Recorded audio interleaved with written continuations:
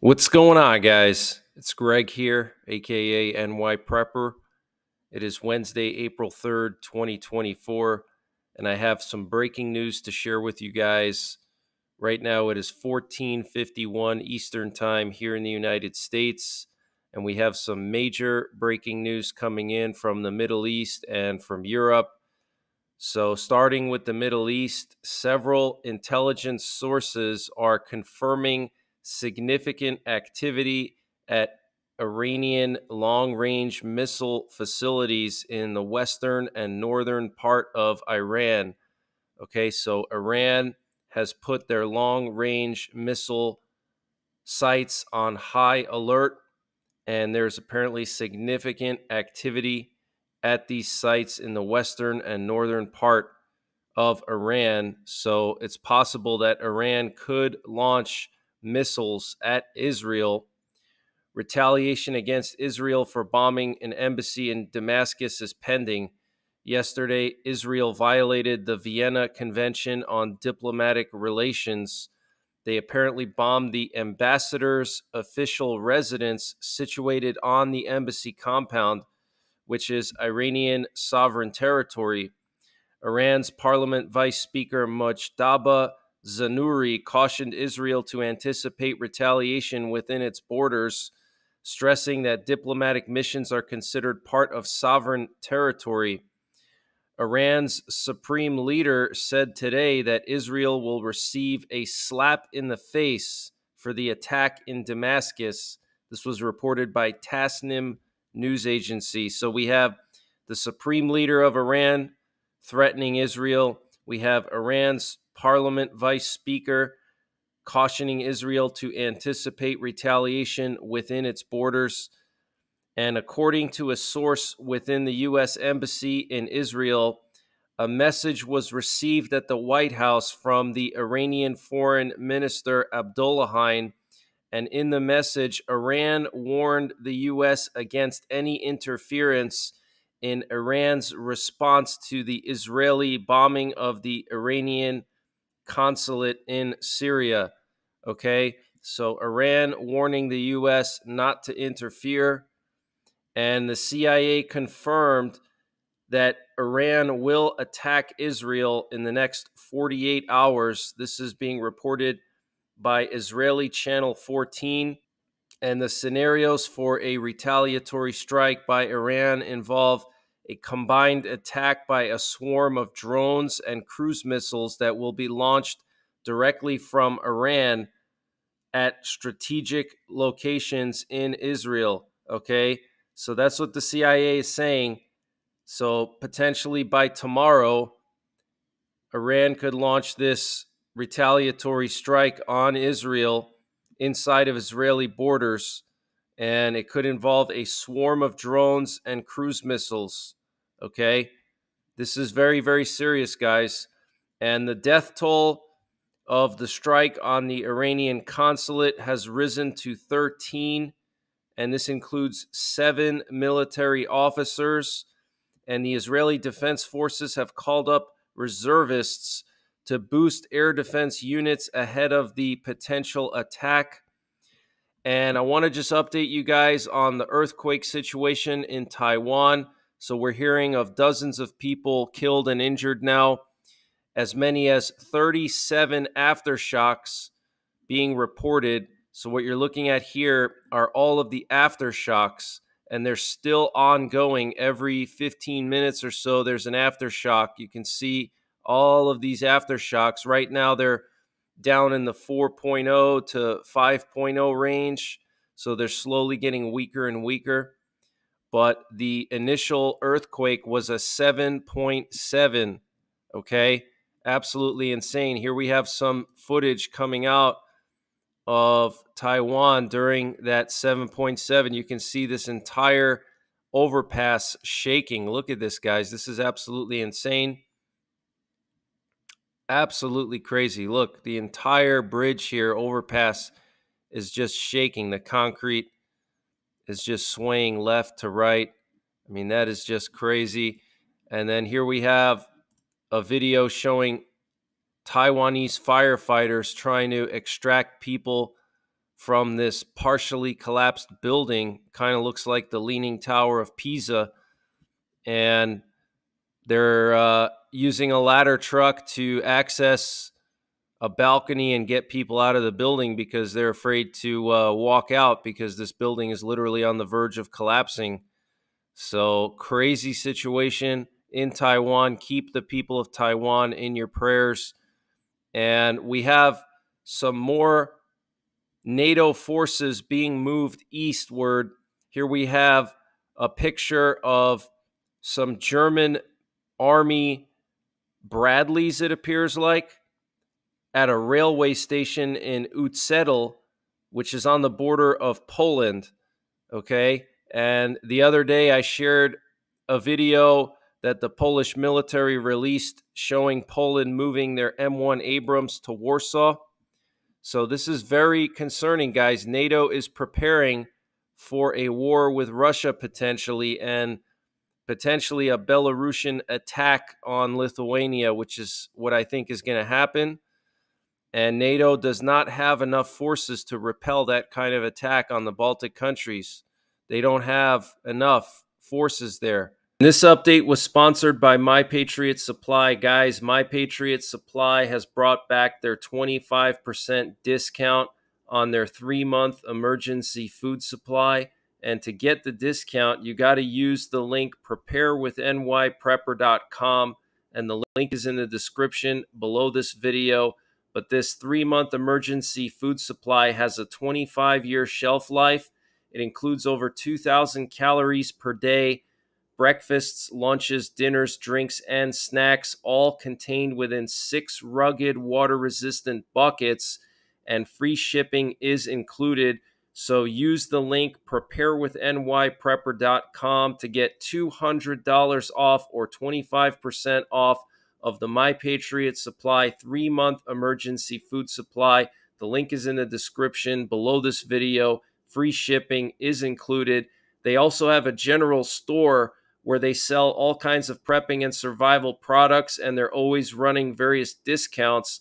And to get to their general store, you just got to click on the My Patriot Supply logo when you get to preparewithNYPrepper.com at the top of the page, and you'll see their general store where they sell all kinds of prepping and survival products, and they're always running discounts here. So use the link preparewithNYPrepper.com to get 25% off of the My Patriot Supply 3-month emergency food supply, and the link is in the description below this video.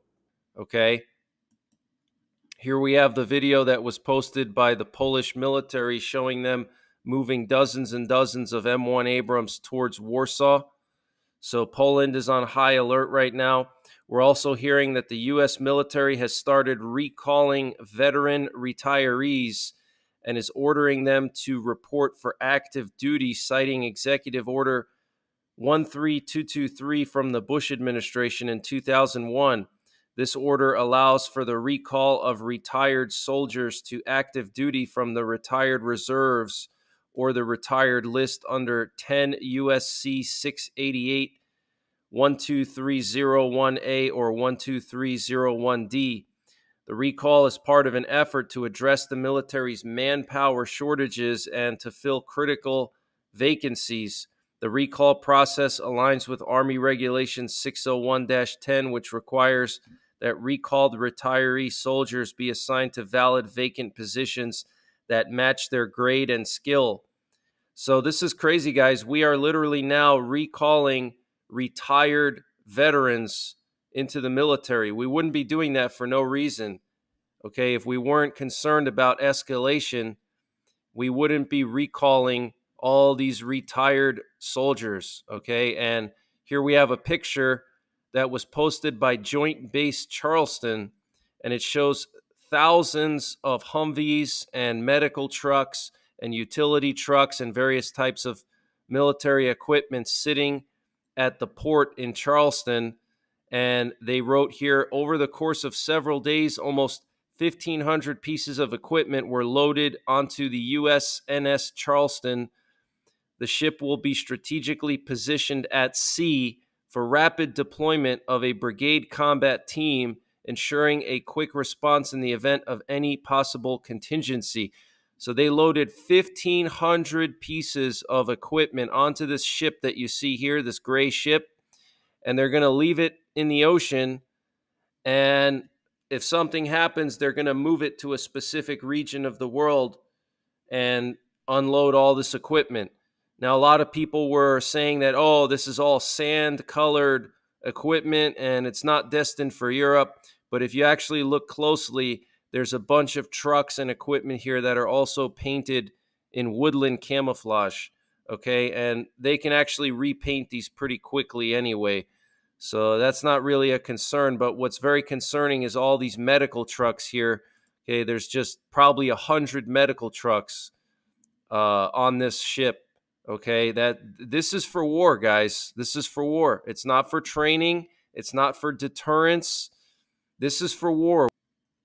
When you have 100 medical trucks here, that is for war. Okay, so get prepared, guys. We have escalation imminent, and at this hour, we currently have a U.S. nuclear war command and control plane in the air over Iowa, and we also have a nuke sniffer plane over Nebraska, and we had 2 RC-135 Cobra balls in the air over the Bering Sea this morning and overnight last night, because Russia is going to be conducting 2 ballistic missile tests this week. They're going to be testing their Sarmat, and then they're going to be testing their Topol M. Now, what's very concerning about these tests is that these missiles are Russia's city killer missiles. Okay, these are the missiles that Russia would use for a counter value strike on the U.S. to destroy our cities and cripple our society. Okay, the Topol M, they have about 80 of them in silos and on trucks. And each one of the Topol M missiles has a 1 megaton warhead.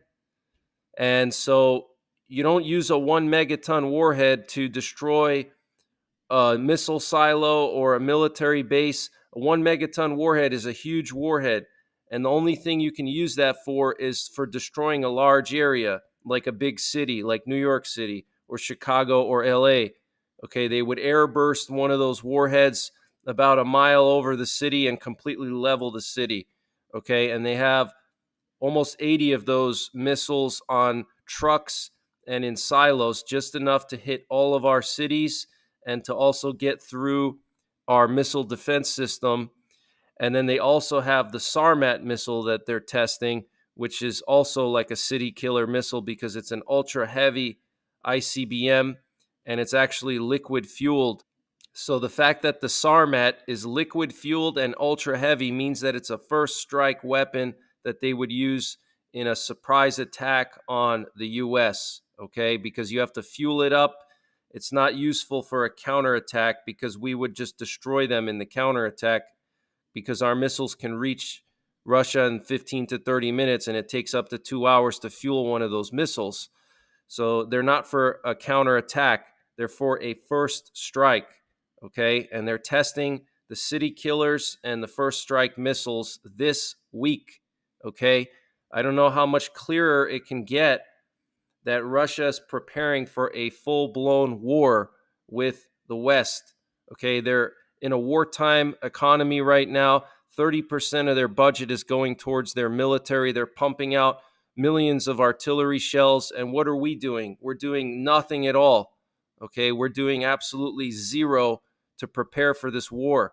Okay, we are not prepared. Our society is not prepared. People don't know what to do in a nuclear war. We don't have shelters. Okay, we don't have enough artillery shells even to send to Ukraine anymore. Meanwhile, Russia has millions. Okay, so get prepared, guys. Things are really spiraling out of control. And it appears that the Ukrainians hit another Russian facility behind enemy lines. This is coming out of Rostov. Rostov is a city in Russia close to the Black Sea. And it looks like they hit some kind of fuel depot or some kind of hangar here. So Ukraine is continuing to strike Russia deep behind the lines. The other day, they sent a drone 1,300 kilometers deep into Russia, and they took out an oil refinery again. Okay, and why is Ukraine doing this? Because they don't have the weapons they need to win on the front lines, because the West has not provided the proper weapons and in proper quantities for them to win on the front lines. So they're doing whatever they can to hurt Russia. And so they're going after their oil facilities, because Russia's economy is dependent on oil and gas. Okay, so the situation in Ukraine is not looking good, and apparently France is preparing a military contingent of 1,500 soldiers to be sent into Ukraine. This was reported by Maria Zakharova, the Russian Foreign Ministry spokeswoman, and obviously you got to take that with a grain of salt, but Maria Zakharova saying France is going to be deploying 1,500 soldiers to Ukraine, and 2 Russian nuclear bombers flew over the Barents Sea and the Norwegian Sea last night. The flight of the bombers was monitored at various stages by fighter jets from other countries, according to the Russian Ministry of Defense. The flight lasted 5 hours. The bombers were escorted by Sukhoi 35s. So Russia is sending bombers into the Norwegian Sea, and we've been sending our bombers up to the Kola Peninsula. Okay, so it's escalating, guys. We're sending our bombers to their borders. They're sending their bombers to our borders. They're testing their missiles, their city killers. So it's a serious situation. The head of the Russian National Security Council, Nikolai Patrushev, said the Ukrainian embassy in Tajikistan is recruiting fighters to attack Russia. He said they are trying to convince us that the act of terror in Crocus City Hall was not committed by the Kiev regime, but by supporters of radical Islamic ideology, probably members of the Afghan branch of ISIS. However, it is more important to quickly determine who was the client and sponsor of this criminal crime. The traces lead to the Ukrainian secret services, he added, speaking at the Forum of Secretaries of the Security Council of States of the Shanghai Military Organization. So Nikolai Patrushev is blaming Ukraine yet again, saying that Ukraine is recruiting fighters in Tajikistan to attack Russia. French President Emmanuel Macron held confidential talks with Joe Biden and German Chancellor Olaf Scholz in February to persuade them to change the West's strategy in Russia's war against Ukraine. The Wall Street Journal is reporting Macron believes that Western countries should adopt a position of strategic ambiguity regarding the Russian Federation, which would leave all options on the table, including military ones. Biden has questioned the need for a change in strategy amid fears it could lead to escalation, and Olaf Scholz also opposed the idea.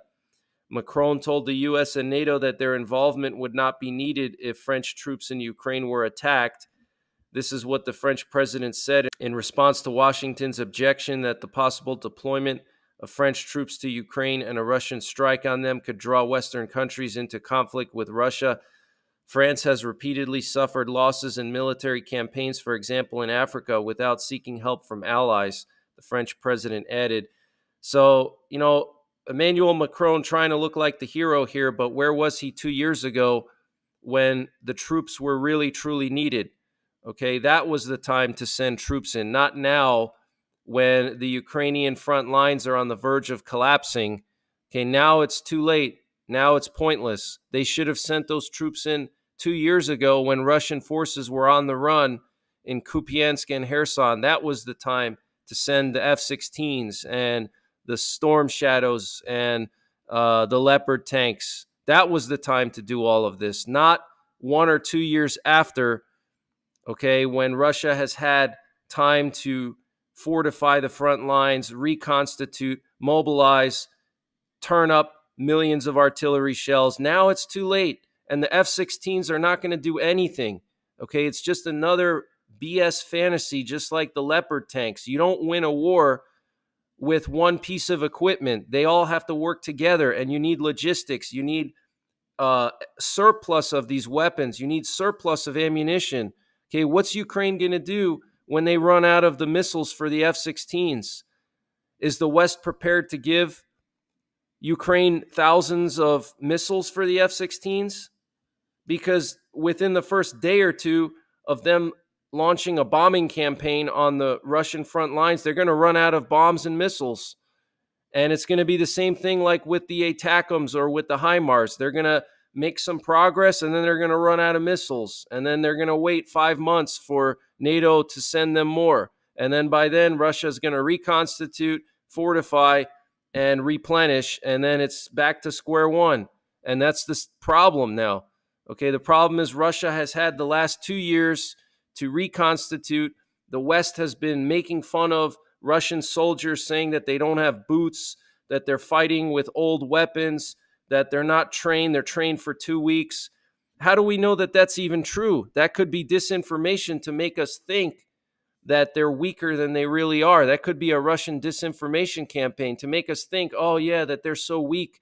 Their soldiers don't have food, they don't have shoes, they don't have equipment, but somehow they're winning. Somehow they're able to hold this entire front line. And they spent millions and millions of dollars building this huge defense line, okay, with all kinds of fortifications. So it's a very dire situation in Ukraine, unfortunately. And the reason why is the West has been dilly-dallying the last 2 years because we don't want to get uncomfortable. We want Ukraine to bleed for us. And we think we're just going to sit here and give them weapons and they're going to bleed on the battlefield while we sit on the couch and watch TV, okay? And that's the reason why Ukraine is in the situation it's in. And I think it's irreversible because Russia has had so much time to reconstitute. And it doesn't matter if their equipment is not top-notch or their training is not the best. It doesn't matter, okay? They have numbers. They have a lot of artillery. They have a lot of men. And that's all they need, okay? They don't need to have the best equipment to win this war. They're not fighting against America. They're fighting against Ukraine, okay? And according to high-ranking Ukrainian officers, the military picture in Ukraine is grim, and Russian generals could find success wherever they decide to focus their upcoming offensive. The officers said there's a great risk of the front lines collapsing wherever Russian generals decide to focus their offensive. Moreover, thanks to a much greater weight in numbers and the guided aerial bombs that have been smashing Ukrainian positions for weeks now, Russia will likely be able to penetrate the front line and crash it in some parts, they said. They spoke on the condition of anonymity to speak freely. There's nothing that can help Ukraine now because there are no serious technologies able to compensate Ukraine for the large mass of troops Russia is likely to hurl at us. We don't have those technologies and the West doesn't have them as well in sufficient numbers, one of the top-ranking military sources told Politico. However, the high-ranking Ukrainian officers reminded that relying on Russian errors is not a strategy, and they were bitter about the missteps they say hamstrung Ukraine's resistance from the start, missteps made by both the West and Ukraine. They were also scathing about Western foot-dragging, saying supplies and weapon systems came too late and in insufficient numbers to make the difference they otherwise could have. Zaluzhny used to call it the war of one chance, one of the officers said. By that, he meant weapon systems became redundant very quickly because they're quickly countered by the Russians. For example, we used Storm Shadow and Scalp missiles successfully, but just for a short time. The Russians are always studying. They don't give us a second chance. They're successful in this. Don't believe the hype about them just throwing troops into the meat grinder to be slaughtered, he added. They do that too, of course, maximizing even more the impact of their superior numbers, but they also learn and refine. The officers said the shoulder-fired anti-tank missiles supplied by the UK and the US in the first weeks of the invasion came in time, helping them save Kyiv, and so too did the HIMARS, the light multiple-launch rocket systems, which were used to great effect, enabling them to push Russia out of Kherson in November 2022. But often we just don't get the weapons systems at the time we need them. They come when they're no longer relevant, another senior officer said, citing the F-16 fighter jets as an example. A dozen or so F-16s are expected to be operational this summer after basic pilot training has been completed. Every weapon has its own right time. F-16s were needed in 2023. They won't be right for 2024, he said. And that's because, according to this officer, Russia is ready to counter them. In the last few months, we started to notice missiles being fired by the Russians from Jankoy in northern Crimea, but without the explosive warheads. We couldn't understand what they were doing, and then we figured it out. They're range finding, he said. The officer explained that Russia's been calculating where best to deploy their S-400 missile systems and radars in order to maximize the area they can cover to target the F-16s, keeping them away from the front lines and Russia's logistical hubs. The officers also said they now need more basic traditional weapons as well as drones. We need howitzers and shells, hundreds of thousands of shells and rockets, one of them told Politico, estimating that Ukraine needed 4 million shells and 2 million drones. We told the Western partners all the time that we have the combat experience, we have the battlefield understanding of this war. They have the resources and they need to give us what we need, he added. The officers emphasized that they need many, many, many more men, too. The country currently doesn't have enough men on the front lines, and this is compounding the problem of underwhelming Western support. Okay, so I was warning you guys about this for weeks already. I'm telling you, the Ukrainian front line is on the verge of collapse. Okay, and when that happens, Russia's going to push towards the capital, and they're going to try to cut Ukraine off from the Black Sea. And that's when we could see NATO try to get involved, and we could see an escalation. And also, we got to monitor the situation with Lithuania and the Baltic countries because Belarus is moving troops to the border over there. And the Russian Ministry of Defense claims that the number of Russians willing to participate in the war is growing. Since the beginning of the year, over 100,000 people have signed contracts with the armed forces of the Russian Federation. The ministry's statement shows that the number of people willing to participate in a special military operation is growing. Every day, up to 1,700 people report to recruitment points in the country to start military service, the Russian Ministry of Defense said. And Zelensky said today that by June the 1st, Russia wants to mobilize 300,000 men. Vladimir Zelensky spoke about this during a joint press conference with the president of Finland, Alexander Stubb. At the same time, Zelensky said that Ukraine does not need to mobilize 500,000 soldiers, as previously suggested, and will seek forces within the armed forces of Ukraine so that those who have not been on the front so far will go to the front. So that's a smart move by Zelensky. Rather than sending more young people and having to train them from scratch, he's going to try to find people who have not been at the front in the Ukrainian military and send them to the front. The Ukrainian Military Intelligence Directorate thinks it can destroy the Crimean Bridge soon.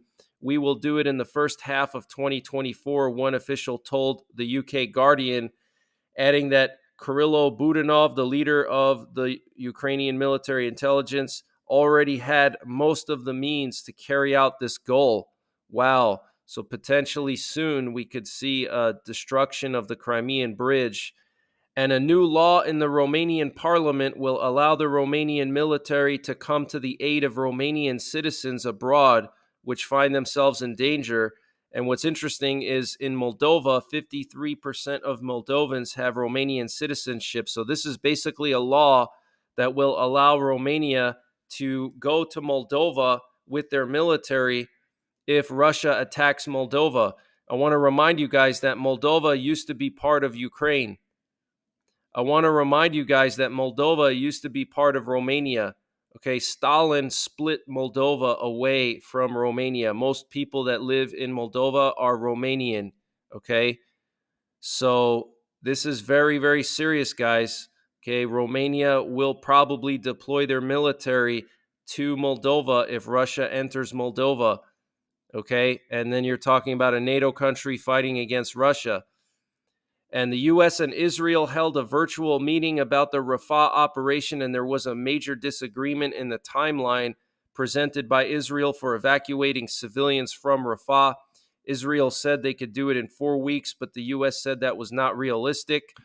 And I want to just share some flight paths with you guys. Here we have a U.S. Navy reconnaissance drone that was patrolling the southern part of the Taiwan Strait last night. And here we have one of the Cobra balls that was active over the Bering Sea last night, monitoring the Russian ballistic missile tests, the ICBMs. We have a Constant Phoenix that was flying over the Sea of Japan. And I want to just share this video that was released by North Korea. This is the intermediate range ballistic missile that North Korea tested the other day. And you can actually see the hypersonic warhead that it has. You can see the front of the missile there has this weird shape. That's the hypersonic warhead. Okay. And apparently this warhead is maneuverable. All right. So this is some type of a hypersonic glide vehicle, it looks like. Okay. It looks quite large. And the missile is behind it. So the missile is just used to basically get the hypersonic glide vehicle up to proper altitude and a high enough speed, and then the glide vehicle detaches from the missile, and then it can maneuver and fly however it wants. So this is very serious, guys, okay? North Korea has hypersonic weapons now. I repeat, North Korea has hypersonic weapons. Okay, very, very concerning. And the U.S. and South Korea and Japan conducted some more trilateral exercises. And here you can see a U.S. nuclear bomber, a B-52, flying with some Japanese and South Korean fighter jets. So they're preparing to go to war with North Korea and China in the event that China attacks Taiwan and North Korea attacks South Korea. They're preparing their bombers and fighter jet escorts for them. Okay, this is extremely serious, guys. Okay, the U.S. is planning to nuke North Korea in the event that North Korea attacks South Korea, guys. The U.S. is not messing around. Okay. And we also have cows in Ohio testing positive for the H5N1 bird flu. And this comes just 2 days after the first human case of bird flu was announced in Texas. So that's another thing we got to worry about. In addition to war, we got this bird flu going around now. Okay, that could be the next COVID. So I'll be back later on tonight with another update. And until then, make sure you're subscribed. Hit the notification bell down below so you get notified when I post these updates. And until then, take care, God bless, and don't forget the 3 Ps. Prepare, practice, and persevere. Guys, the world is getting crazier by the day. We're on the verge of World War III. The U.S. is drowning in trillions of dollars in debt. Inflation is at an all-time high, and there's no end in sight. So you need to prepare your finances for the future with precious metals. Precious metals are a great way to protect your hard-earned savings and retirement against inflation and the uncertainty of the stock market. Also, precious metals are good to have for the purposes of preparedness, to be able to barter with people for essential supplies if the grid goes down. Every prepper should have at least a small amount of silver coins. The company I trust for my precious metals is Midas Gold Group. Text NYPrepper to 232425 for free information on precious metals. Midas Gold Group is 100% veteran-owned and supports veterans through the Wounded Warrior Project. Midas Gold Group will work with you to convert part of your retirement savings into gold or to set up a gold IRA. And unlike many precious metals dealers, Midas Gold Group offers precious metals in small denominations, which is great for preparedness, so you have something tangible to use for bartering when the grid goes down.